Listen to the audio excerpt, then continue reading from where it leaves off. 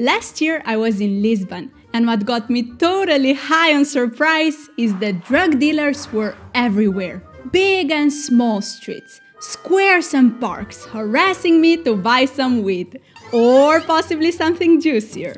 Frankly, it was pretty scary, but also quite intriguing. Really makes you think everybody's doing drugs. Actually, when it comes to drugs, Portugal has a singular approach. Their possessing or using drugs doesn't lead you straight to prison or clinic. Instead, it is acceptable by authorities. So how come Portugal is not known as the highest nation in the world?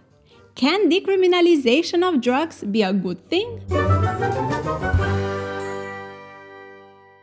Turns out, decriminalizing drugs can have a positive impact. Before the reform, 1% of Portuguese were addicted to heroin. That is one heroin addict in 100 people, and we're not even considering all the people using cocaine and cannabis. In 1974, Portugal's dictatorship fell after the Carnation Revolution. The country went from needing a license for owning a cigarette lighter to open borders. Drugs were a big hit after 40 years of no experimentation. By 1999, people were injecting themselves on the streets and gardens, and the country had the highest rate of drug-related AIDS death in the EU. So Portugal was having a bad trip, and weirdly in 2001 they decided to decriminalize drugs. Since then, Portugal considers the use of drugs not as a crime, but as a health problem. How does that work? Drug addicts no longer go to prison, but instead have free access to clinic. People can keep 10-day stash on themselves without any consequences other than having a consultation before commission that consists of a social worker, a psychiatrist, and an attorney. There is needle exchange program Say No to a Used Syringe, giving free clean needles. Free of charge and accessible treatment is provided to any drug user who seeks treatment. There is substitution treatment of methadone and buprenorphine, which are available in pharmacies from 2008. And the results of decriminalization are amazing.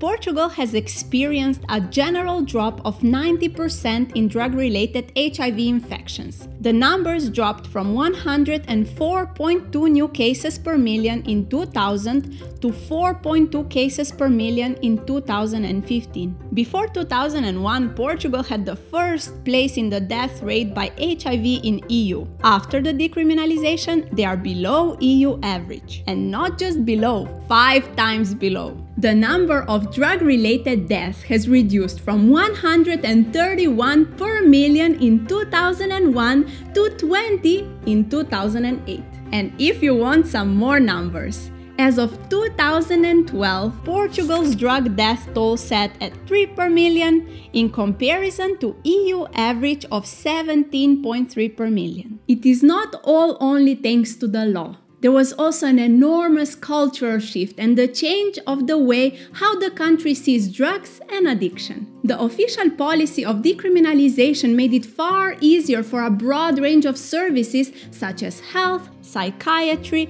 employment, and housing to work together more effectively to serve their communities. The language began to shift as well. People went from being called junkies to people who use drugs, or people with addiction disorders, from being called criminals to being called patients. Laws can have a positive impact, and right after Portugal, Iceland is another great example of intelligent dealing with drugs. In the last 20 years, the country added a couple of laws, such as prohibiting alcohol advertisement or not allowing people younger than 20 to buy alcohol. And the result? The percentage of 15 and 16-year-olds who have been drunk in the previous month crashed from 42 to 5. The percentage of teenagers smoking cigarettes every day fell from 23 to just 3. But laws don't work alone.